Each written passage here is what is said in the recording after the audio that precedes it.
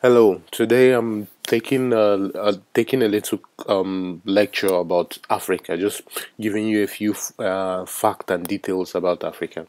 All right. Right. What I'm gonna just touch on in this brief lecture is gonna be about Africa. Talk about the land itself, Africa, the people in Africa, the history of Africa, a little bit of the history of Africa, interesting facts, and a little bit of the animals. Right. The land. Africa is actually the second biggest continent in the world. Of course, there are seven continents in the world, and Africa is actually the second largest of all the continents. It makes up 22% of the Earth's landmass, which is quite a lot.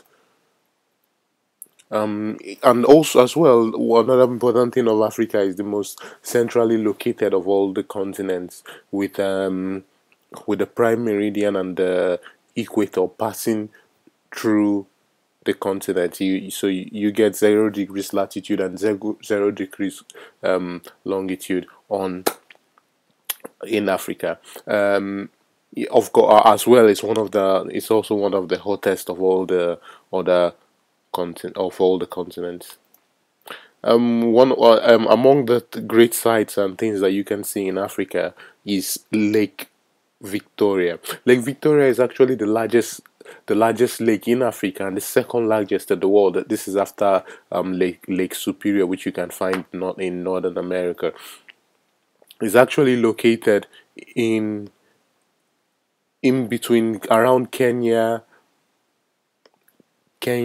Tanzania, and Uganda, which is there on the map, and it most of it is actually in Tanzania. Most of the lake is actually in Tanzania. Um, as well, the Sahara Desert is also another popular desert in the world, and it is the largest desert in the world, and it is located as well in Africa. Is predominantly in the northern part of Africa. So most of northern Africa is part of this forms part of the Sahara Desert. The Sahara Desert stretches from the Red Sea, so this includes the Mediterranean coast up to the outskirts of the Atlantic Ocean. It is a very large.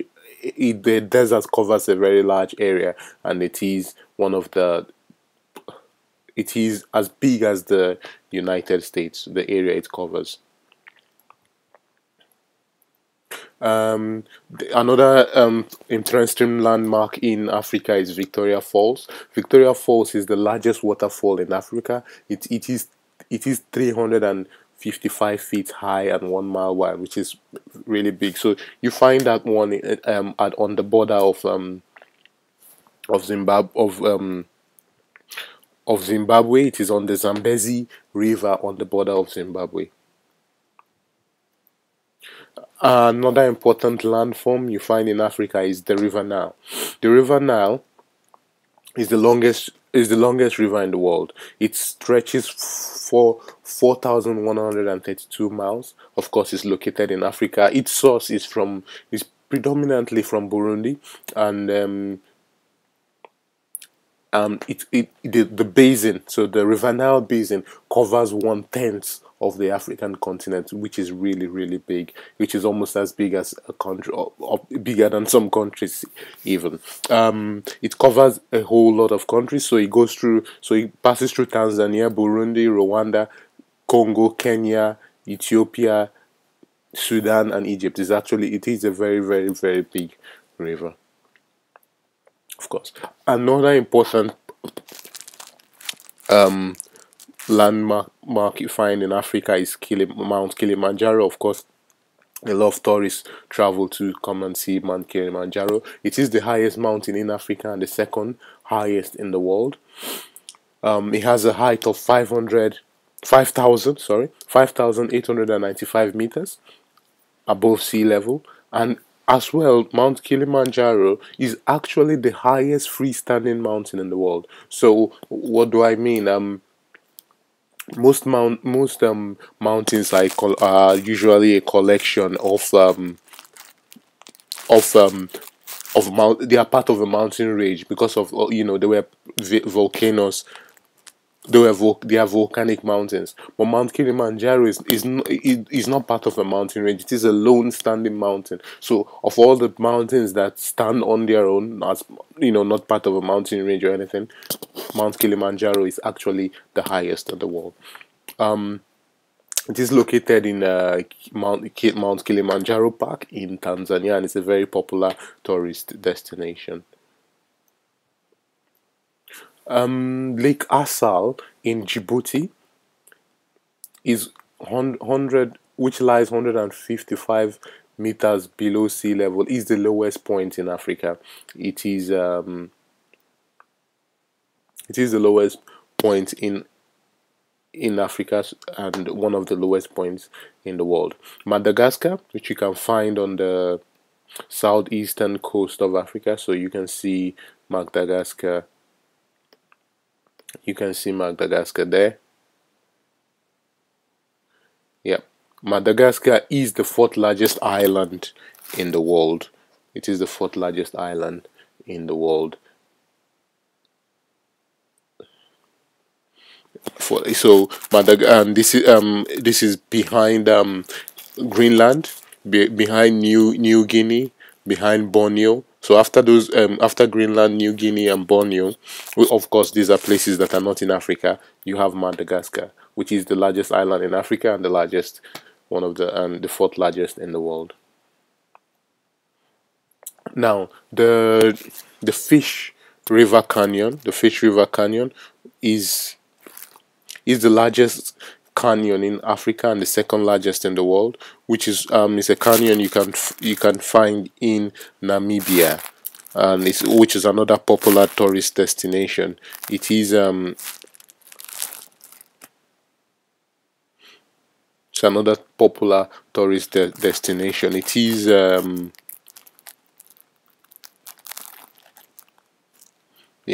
is located around Southern Africa.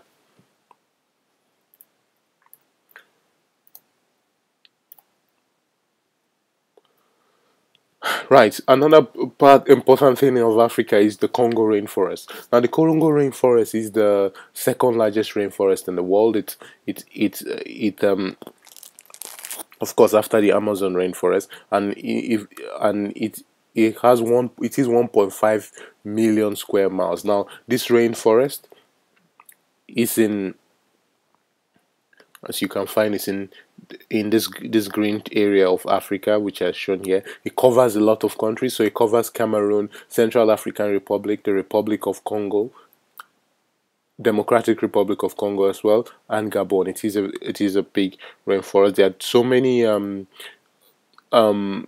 species of birds, animals, and different kind of things, and a large portion of the people who live in this area depend on the rainforest for their food, medication, and so many other things. Of course, predominantly is called the Congo rainforest because 66% of the rainforest actually is in DRC Congo. Inside the Congo rainforest is River Congo, which is the second largest river in Africa and one of the largest rivers in the world as well. Now we're going to talk a little bit about give you an interesting fact about the people in Africa.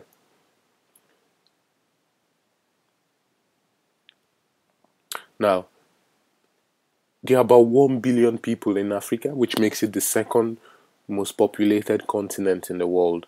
The predominant part of the African population is of the predominant part of the African population is actually young. So Africa has seen a huge and a ginormous population growth in the last 40 years. So a very large, and with low life expectancy as well, a large population of Africans are actually below the age of 40, and goes up to 1 billion. Now in Africa, the most populated country is Nigeria. After that, Egypt. So Nigeria is number one, and Egypt. number two. This Nigeria alone accounts for 160 million people in the world and in Africa. 16% of the world's population is in Africa, and a huge portion of that is made up of Nigerians. Actually, one out of every six African is a Nigerian. That's a lot. There are 3,000 ethnic groups in Nigeria. In Africa, there are 3,000 ethnic groups in Africa, and over 370 of those are based in Nigeria. Of course, a huge part of the African history is made up of colonialism, which led to the formation of a lot of the countries in Africa. Before before that, most Africans didn't live as countries per se. They lived in as little tribes and settlements in various parts of the continent. There are 3,000 languages spoken in Africa. Again, this also reflects all the little tribes and ethnic groups that lived around Africa before the colonization and slave trade and all those things started. Nigeria alone has 516 languages, which makes up 7.47 of the world's languages. That's almost 8% of the world's languages are spoken in Nigeria. The most widely spoken language in Africa is actually Arabic. 170 million people speak Arabic. So you see, the most of the northern parts of Africa, most of the areas in the Sahara, not including Ethiopia. Most of these areas in the northern part of Africa actually speak Arabic, and of course, this is has a little bit of influence with the fact that a lot of them are Islamic. Well, and Africa is the oldest inhabited region on the continent in the world. Of course, through if you follow the story of evolution and Taoism, the early the first origins of man are from Africa.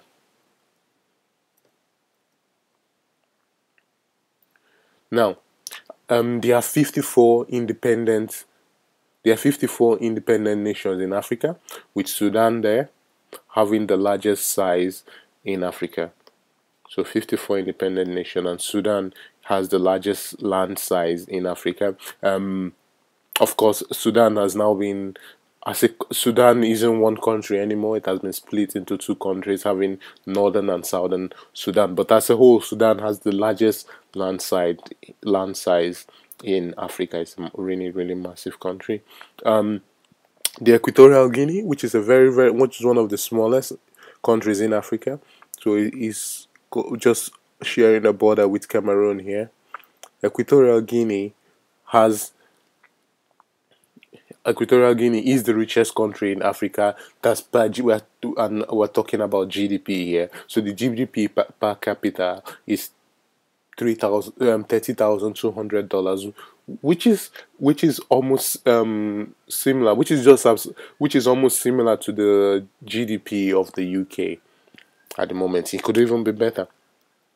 Of course, as well, one of the other things of the issues in Africa, the 10 poorest countries in the world are in Africa. So a lot of them are actually in Western Africa and Western and Central Africa, with the Burkina Faso, Sudan, Sierra Leone, some of the poorest countries in the world. Islam and Christianity make up 85% of the religion in Africa. So a large portion of Africans are Islamic, especially in the northern part of Africa. So predominantly when you're in Morocco, Algeria, Libya, Egypt, Chad, Niger, Mali, Mauritania, even Burkina Faso, the northern part of Nigeria, northern part of Ghana, some parts of Cote d'Ivoire, up to Sudan, most of these countries are Islamic. Even bits of Central African Republic, Cameroon, so you could find sprinklings of the Islamic religion in other parts of Africa. Christian, of course, the other bigger portion is Christianity, and most of the southern part of the continent practice Christianity. Of course, there is a 15% that are not part of Islam or Christianity. They practice tradition of old African traditional religions. A lot of these religions are becoming extinct at the moment. They are becoming The continent is becoming more Christian and Islamic, and yeah, and of course there are still a lot of people who do not practice any form of religion, but it's very rare in Africa, especially in West Africa. That is very rare. Now I'll talk a little bit of the history of Africa, just little touch. Of course, the little Africa is a very big continent, and the history of Africa is major topic. So I'm just gonna go through a little bit of the tidbits and some one or two interesting facts in the history of Africa. Now, one thing a lot of people don't know is that education actually has its roots in Africa. So, one of the world's oldest university is in Timbuktu, Mali. By the 12th century, there were already three universities in Mali. So these universities are part of these universities are associated with the three major mosques in Timbuktu, and they have close to 25,000 students in in the University of Timbuktu. Um, Another interesting thing that the world's largest collection of pyramids are actually in Sudan and not Egypt. So these pyramids, of course, they are smaller pyramids, smaller than the ones you get in Egypt. They are more steeper, smaller pyramids, but they are a larger collection that you find in Sudan. Of course, a lot of these pyramids have not been as explored as the one in Egypt, because Egypt is a more popular tourist destination, and a lot of people don't go to Sudan because of the problems that has been in that area. There are 223 pyramids in Sudan, which is double the amount in Egypt. Right. Of course, a lot of people who know this, that literate civilization started in ancient Egypt. So Egypt is basically the birthplace of civilization. Historical records date the rise of the Egyptian state to 3300 BC. Now, obviously, colonization is one of the most important things is a very big part and central part of African history. On the right there, you can see how the countries gained independence, starting from 1950 downwards. So how the countries turn by turn gained independence. Now, one first thing to note is that only two African countries were never colonized. So only two African countries were never colonized. So that's Ethiopia there, Ethiopia, and Liberia, which is in West Africa. Now, Ethiopia was just never colonized, and no European country was able to conquer them, basically. And Liberia was made up of Liberia is a country that is formed out of slaves that were brought from America. So a lot of those people were dumped in, well, not dumped. All of them were settled in Liberia. So, of course, Liberia was never colonized. And most African states, the ones that were colonized, started fighting for their independence in 1950. Before the independence, though, South Africa already had independence pre 1950, but a lot of the blacks there were subjected to live under apartheid. So, but Libya is actually their is actually the first country in Africa to gain full independence. This, I think, he achieved in 1951.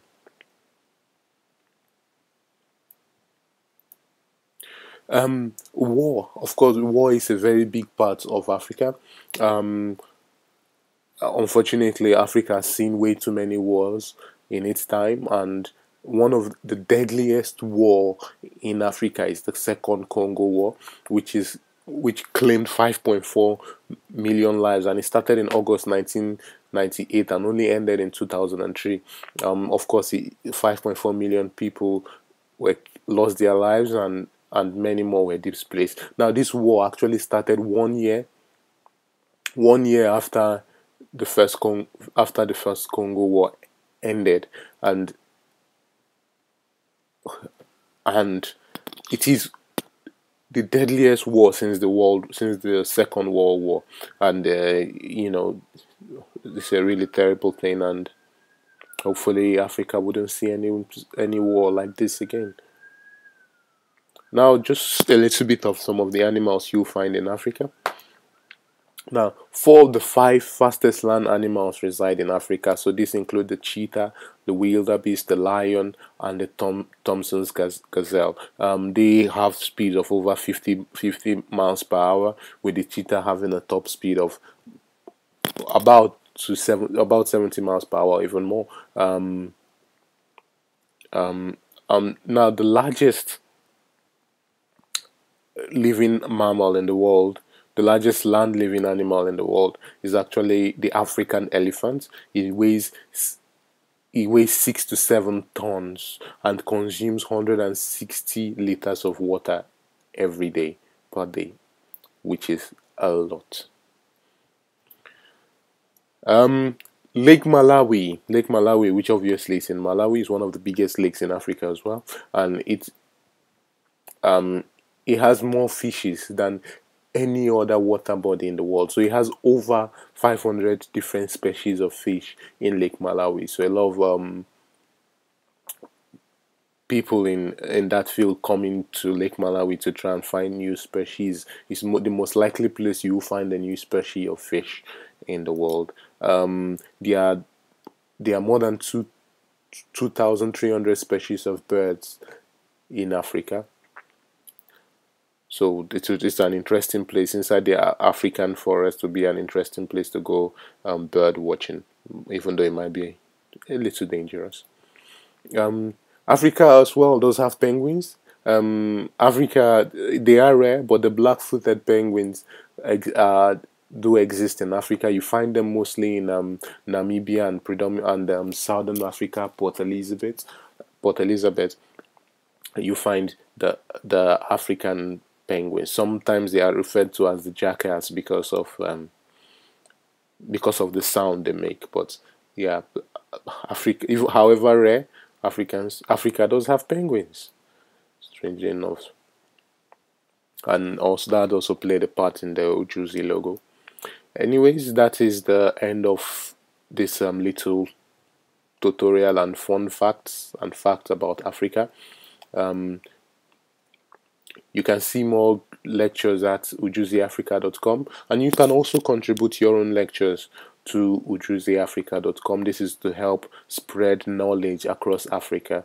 So you can go to there, make your own lecture about Africa, and upload it at ujuziafrica.com. Our teachers working for Ujuzi will verify these before they are put on before they are uploaded onto the web. Thank you very much.